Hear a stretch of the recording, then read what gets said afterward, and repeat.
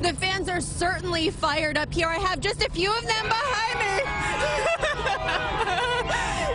You guys, they are so excited for this season and the first time that the team is back at home since the World Series.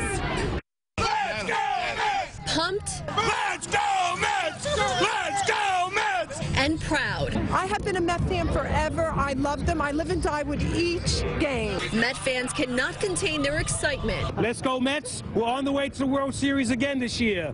Ready for their 2015 National League champs to take the field at today's home opener. Oh, it's awesome. It's opening day. This is how it's supposed to be. You know, you're in Queens. It's windy, it's blowing. It's gorgeous. Diehards sporting their orange and blue, including furry fans, filed off the 7 train and lined up for the first day of baseball in Flushing this year. I've been here every year except for maybe 1 year since 1998. It's our daddy-daughter tradition. Who's your favorite player?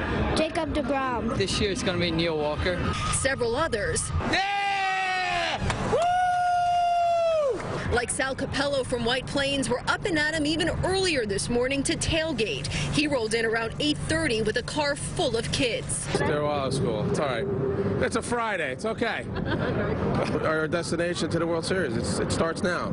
They were not alone. It's like Christmas morning. I couldn't sleep last night. Others, like these friends from the Vernon, New Jersey area, needed to fuel up. We got steak kebabs. He brought ribs. We got hot dogs. To cheer on the home team. It's really going to be an exciting season, especially after last year. And there's really no experience like going to Citi Field. It's a lot better than that other stadium in New York, if you know what I mean. Let's go, Mets.